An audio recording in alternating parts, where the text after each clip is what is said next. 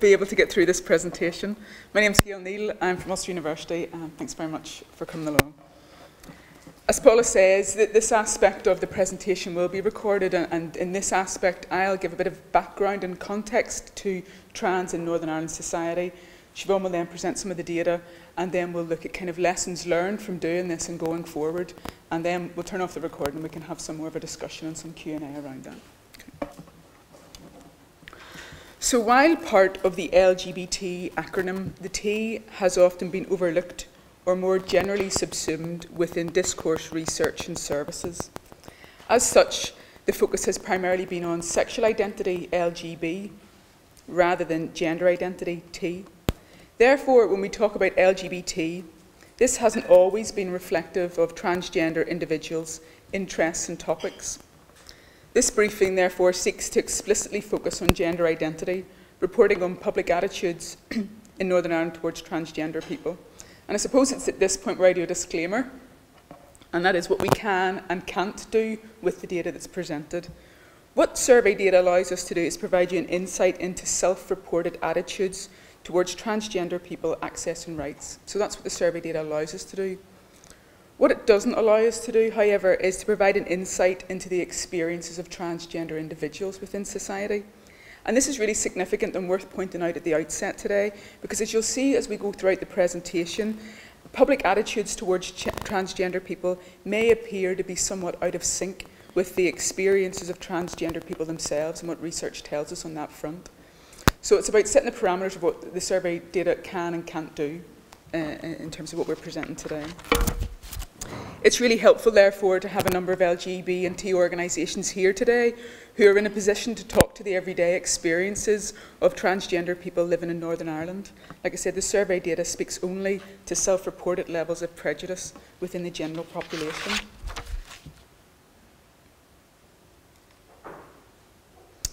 In recent times, we've witnessed unprecedented levels of interest in matter of gender and sexuality and diversity. The historic framing of sex within medicine and biology is now supplemented with less fixed contemporary perspectives on gender identity. As such, Monroe and Warren note that transgender identities are complex and contested even within the transgender community. There's no consistent definition, but rather what Pearce refers to as fragmented pathways to trans becomings. In other words, as some activist groups claims, there's no one way to be trans. More often or not, therefore, we start to see general definitions such as this being used to try and capture the broad range of identities and gender presentations that fall under a trans umbrella. Language and understanding about gender and identity is constantly evolving, however, so while definitions such as this aim to be inclusive of diverse identities, we know that there's a use of a whole host of other range of labels to try and capture other diverse identities under this umbrella. Trans, transsexual, queer, non-binary, all being used by individuals, and at times this can be very deliberate and a very political claiming of one's identity, and at other times it can just be the simple interchangeable use of labels. In short, we recognise that labels are laden with multiple meanings for people. We are deliberate, therefore, in our use of the language of transgender throughout the presentation today, as that is the language of the survey and the questions that were based around that. We'll also reference T throughout, the missing T, the name of the paper, and this speaks to a missing grouping within the wider LGBT grouping rather than a kind of a lazy shorthand. So I hope you appreciate and understand that when we reference T throughout, that that's where that's coming from. Like I say, the name of the paper is The Missing T, and while we stand by that, and hopefully that will become really clear as we go throughout the presentation, it might be argued that if you've been watching social media or watching the TV or things like that over the last while, that rather than it being missing, that actually the T is exploding on television and social media for a number of different reasons. But I suppose just because we've had a flurry of activity in the last year or so doesn't mean that trans has always been to the forefront. So I want to start by thinking about that missing T. As previously mentioned, the T was often sidelined or absent within LGBT organisations. Ruth Hunt, who was the CEO of the LGBT charity Stonewall, commented that they were late to the game in supporting the trans community. Similarly, within research, that which claimed to be LGBT in focus, again, often sidelined the experiences of trans people by having really small trans subsamples, or not having trans within the sample at all, but claiming it to be LGBT, or presenting material in a way that you couldn't distinguish between sexual identities and gender identities. And while LGB people share some of the experiences of trans people in terms of minority identities, we do recognise that there are different experiences there as well, and that those need to be specifically identified and called out. So the missing T then leads us on to an increased focus on T and a recognition from within the LGBT sector that there are specific inequalities and experiences of trans individuals that need to be addressed. But the increased focus on T has also resulted because of grassroots trans activists who are increasingly speaking out about inequalities facing trans individuals. And while this increased focus has been useful in informing public attitudes or speaking out about continued inequalities or calling for the extension of legal protections for trans individuals, it's also been used at times to fuel public panic, with the rights of transgender people being set against or pitted against the rights of the non-transgender population. And this has been exemplified in high-profile recent debates around the use of toilets, transgender women accessing domestic violence refuges, gender self-identification, and trans women within competitive sports. So it might be helpful for a moment just to consider the way in which the public are informed around issues of trans and transgender in contemporary society. Some of you will be more aware of some of these storylines than others, but on the top right-hand side we see Caitlyn Jenner and Laverne Cox, high-profile American celebrities who are both transgender. So we see a very glamorized, a very sexualized presentation of a trans identity. There's a whole host, however, of other graphic headlines that could be used to highlight the media's fixation with how the body is changed through medicine or through surgery or through other ways. And actually the stories of Caitlyn Jenner and Laverne Cox focusing increasingly on gender reassignment surgery, who they're dating, and storylines like that. Within general entertainment, this kind of middle column, we start to see witness an increase of transgender storylines within Coronation Street, EastEnders, docu-soaps like My Transsexual Summer, the television programme Butterfly. Such portrayals of transgender people bring this into everyday life, perhaps in a way that's less glamorised. However, some would argue that this actually can fuel public panic and concern as well, because the likes of the Butterfly programme, you know, focusing on transitioning of children, and again this being used to fuel a panic amongst the general population.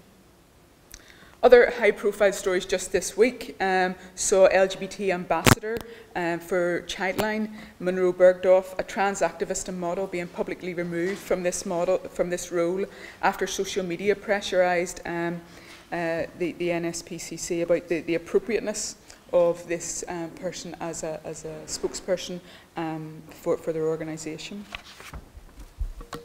Other ways in which trans has been brought to public consciousness perhaps has been through the consultation on the Gender Recognition Act in England and Wales, and this has been significant in increasing public knowledge around transgender rights and access.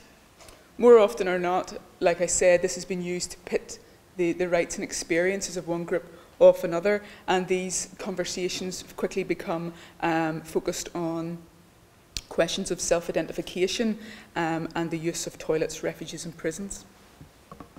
We've also seen the reclassification of transgender within the World Health Organization, previously listed within the mental health chapter. Gender incongruence, as it's now being referred to, has been moved to the sexual health chapter as a result of increased understanding about trans identities, but also because of an awareness of the previous classification and the stigma that this caused.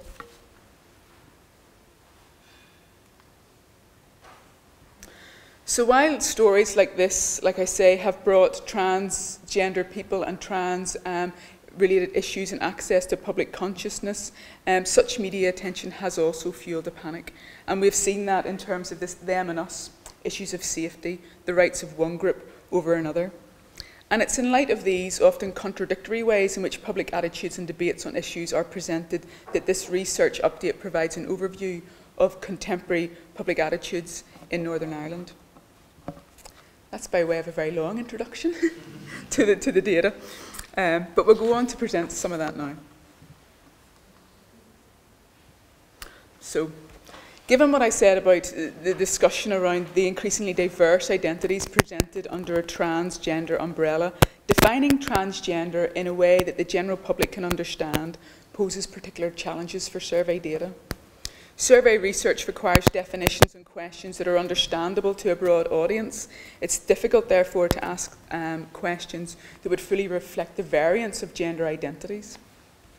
In an attempt to provide direct comparison with the rest of the UK, the 2018 Northern Ireland Life and Times survey utilised some of the definitions and questions used in the 2016 British Social Attitudes survey. These adapted the language of gender identity questions previously developed and tested with groups of trans and non-trans people. And while there are still limitations to the questions and the definitions, this actually helps provide a baseline for Northern Ireland attitudes that we can compare against in the future. The British Social Attitudes Survey and the Northern Ireland Life and Times Survey used the following definition. People who are transgender have gone through all or part of a process, including thoughts or actions, to change the sex they were described as at birth to the gender they identify with or intend to. This might include by changing their name, wearing different clothes, taking hormones, or having gender reassignment surgery. So like I say, despite some of the limitations with definition and how those questions are asked to the general public, we nonetheless argue that this is really important to start to track public attitudes, and Siobhán's now going to go through some of that with us.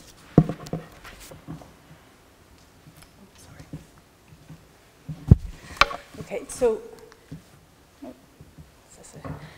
what I want to do now is present some of the data. Now Gail's given a bit of the background. So some of the data from the survey on public attitudes towards transgender people. And in doing that, what I also want to try and do is illustrate why it's actually important to ask specific questions about public attitudes towards transgender people. So we're doing this through a kind of notion of 5 reasons why. We might have borrowed the notion of 5, not quite 12 reasons from elsewhere, but trying to frame this discussion again to reveal what we can actually kind of find out about public attitudes if we ask very specific questions about transgender rather than LGBT and kind of clump issues together.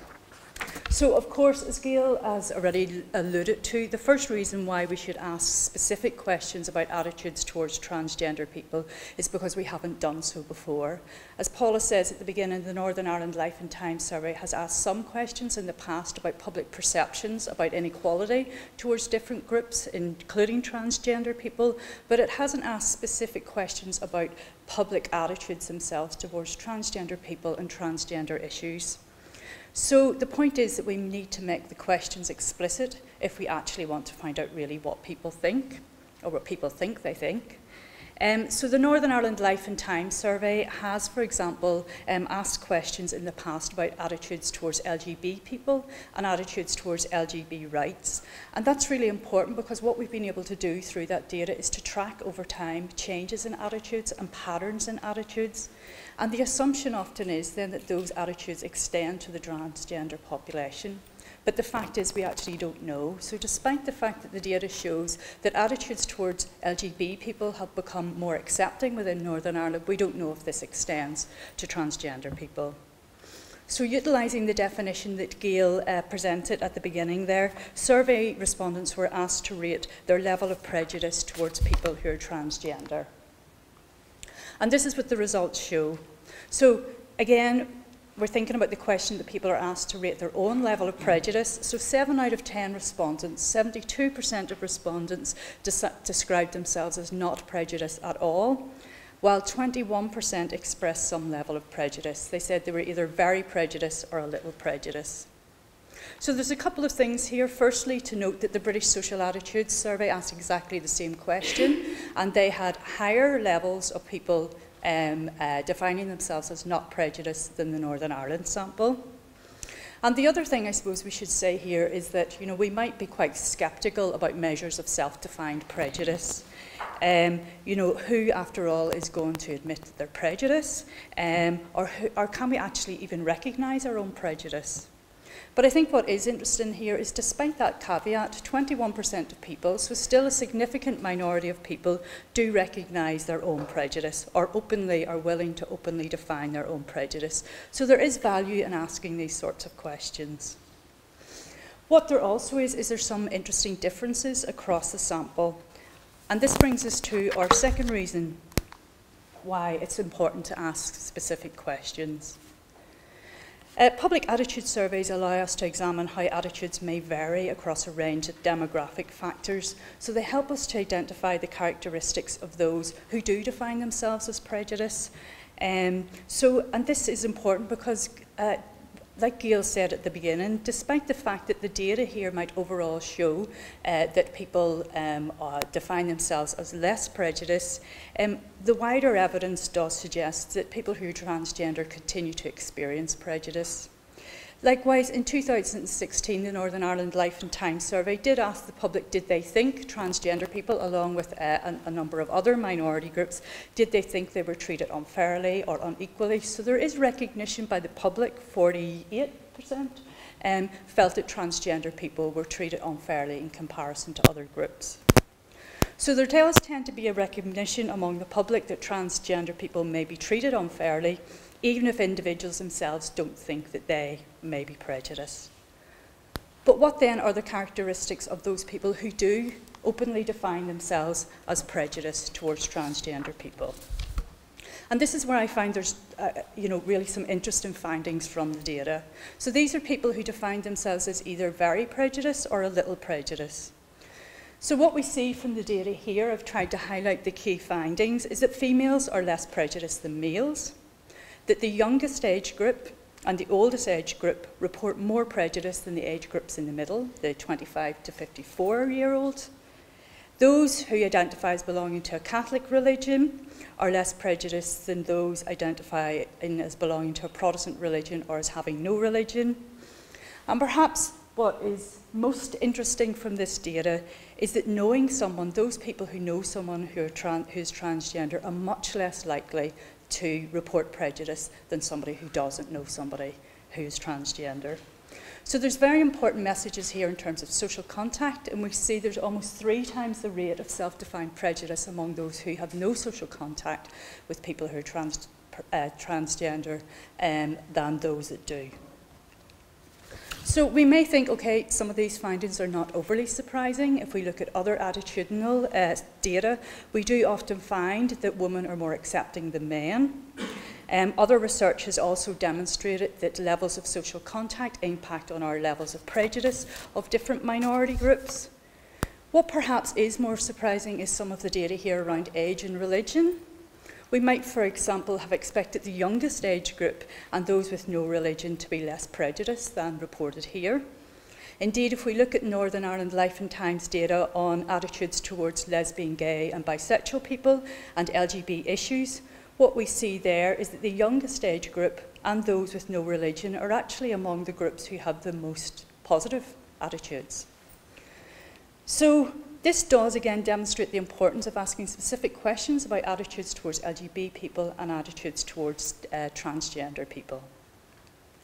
What I suppose we need to remember here, as Paula said at the beginning, is this is 1 year's data. More generally, we have data over time and we're able to look for patterns. So we don't know if there's going to be a pattern in this, but I think there's some interesting things to point out here.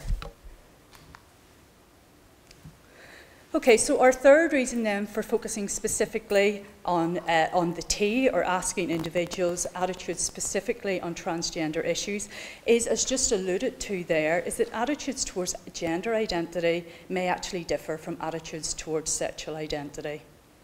It's often assumed that if people are accepting of LGBT people and LGBT rights, that they're also accepting of trans people and trans rights, and vice versa. And perhaps, as Gail says, we assume this because we haven't got the data to disaggregate this, or we conflate minority gender identities with minority sexual identities. And I suppose it's important to say that while this survey this year didn't ask a specific question to individuals to self-rate their prejudice on LGB identity, or LGB people, it did ask questions about LGB issues. So it asked a question about acceptance of same-sex relations. So we've taken that almost as our proxy measure for attitudes towards LGB people in order that we can do some level of comparison. And again, there's some interesting findings here. What we found is that across all measures, whether it was age, religious identification, gender, church attendance, think of some of the other measures, educational level, that we actually found higher levels of non-acceptance of same-sex sexual relations than self-identified prejudice towards transgender people. And if we look at this in a little bit more detail, if we compare self-identified prejudice towards transgender people with public attitudes towards same-sex relations and public attitudes towards marriage equality, the differences maybe become a little more evident. Here what we see in this table is that 38% of people who think that same-sex relations are wrong, so over a third of those who think that same-sex relations are wrong, and 36% of those who don't support marriage equality, again over a third, define themselves as not prejudiced towards transgender people. So again, what we're seeing here is that a significant proportion of people who we may say are not accepting of LGB issues or equality issues do appear accepting of transgender people. So we can't assume then that lack of acceptance of some minority groups or issues equates with lack of acceptance towards other groups. Now, of course, as I said at the beginning, there's a caveat here in terms of the questions, and going forward it might be more useful to ask exactly the same questions so as we have a better reliable comparison here.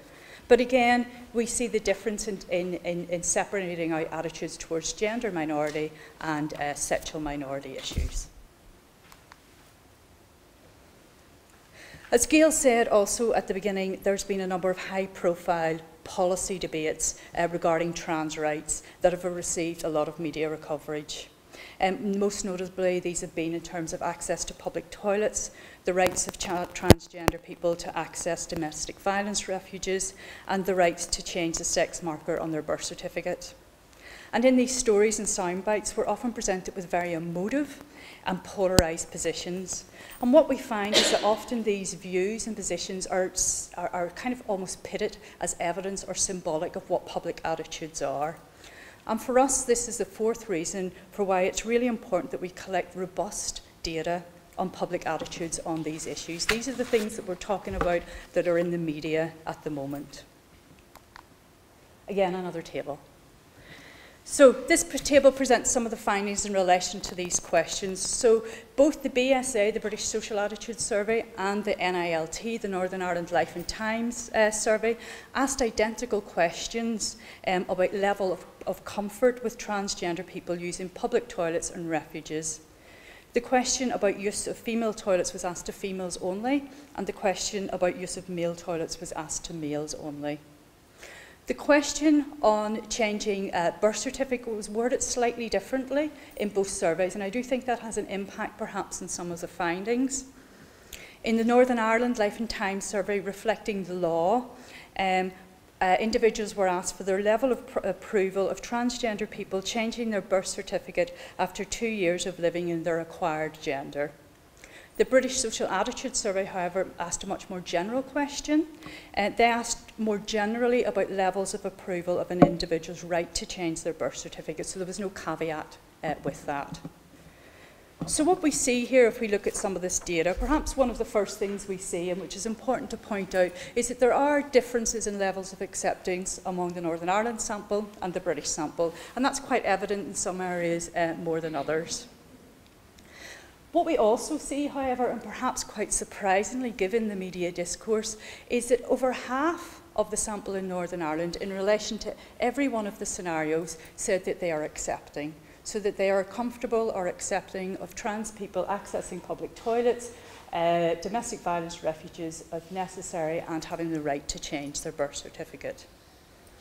Now, of course, the important thing to remember is that if over half approve or are comfortable, that doesn't mean the other half don't approve or are uncomfortable.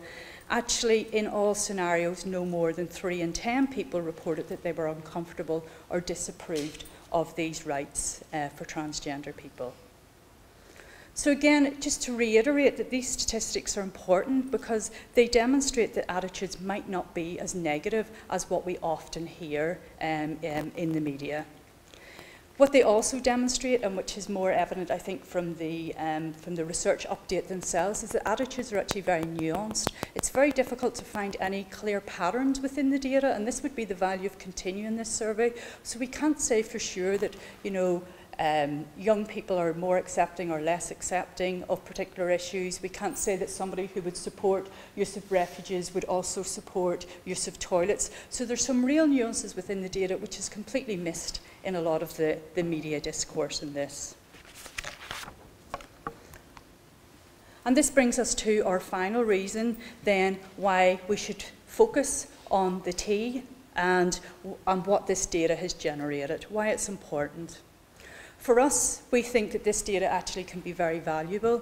It can allow us to speak back to or to trouble some of the very powerful claims being made by particular groups or within the media about risks being posed of the extension of transgender rights.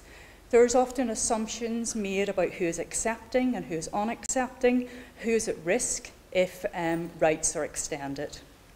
For example, in response to the consultation and updating the Gender Recognition Act in England and Wales, whereby the proposal is that individuals can self-identify their gender, so without a medical diagnosis or without having to give proof that they've been living within an acquired gender, campaigns such as this by Fair Play for Women have suggested that such changes would, in their words, rob women and girls of their rights, and that female rights and safety are under attack. So the way in which this is being spoken about often leads us to believe that women are at risk, that they need safeguarding, and they may lose out. And I guess the point we're saying is that these are based on assumptions, and now what we have is some very particular data which actually lets us disaggregate to think about, well, what are the views of females and males on these issues? So again, if we break down the responses by gender, we find 2 things that I think are really interesting. Firstly, in all of those scenarios, so public access to toilets, to domestic violence refuges, and the right to change a birth certificate, in all of the scenarios, females are more accepting than males.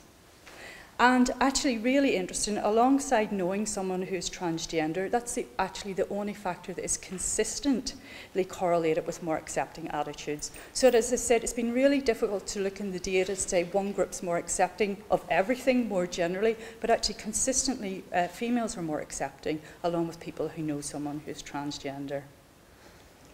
And then secondly, if we look at the statistics themselves in relation to each of these scenarios, we also see that actually women report fairly high levels of comfort and acceptance. And this is particularly noticeable, I think, in relation to use of domestic violence refuges, whereby 64% of females said that they were comfortable with a transgender woman using a domestic violence refuge if they were experiencing domestic violence. So again, while campaigns such as those we have just illustrated may fuel public panic and concern, research like this actually shines a more robust and a scientific light on what the public actually think. So for us, these are some of the reasons why it's important that we tease out some of these issues. Overall, the data, as we said, may imply that public attitudes towards transgender people are fairly positive. What it also does, when you get a chance to look at the data, is it shows the nuances in attitudes, and it also highlights to us that we need to be looking at this over time, not just on one instance. And this is what Gail's going to talk about now a little bit. She's going to wrap up by thinking about what we've learned from doing the survey and what might be some of the ways forward. Siobhán had her 5 reasons why. I was hoping to do 5 reasons as well, but I just couldn't do it, so I've got 4. Four things to think about going forward.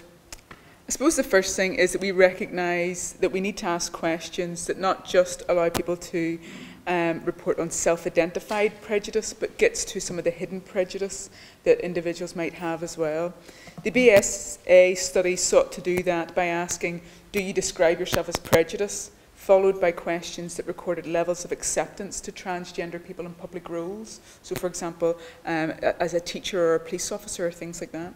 And questions like that might help, might be better indicators of prejudice than self-defined ratings, and we recognise that. And this is particularly important, like we said at the outset, because the experiences of trans people seem to be somewhat out of sync with some of what's being presented. So perhaps some of the questions going forward could consider that in ways that we would get to that hidden prejudice. We feel that future research would also benefit from collaboration with the trans sector for a number of reasons. Firstly, kind of in framing what some of those issues might be that could be explored, and secondly, around the wording of survey questions. The language that surveys use are really important. One, like we said at the start, it needs to be accessible to people, but we can also see some of the limitations of some of the definitions that are used. So there needs to be some sort of conversation around how we can frame questions that are accessible but get to the range of identities, and that's no easy feat.